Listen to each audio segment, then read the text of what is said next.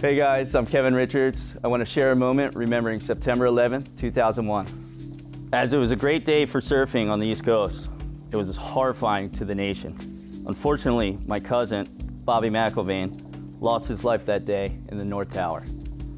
That day of surfing was forgotten. Later that winter, Surfing Magazine covered the day of great surf.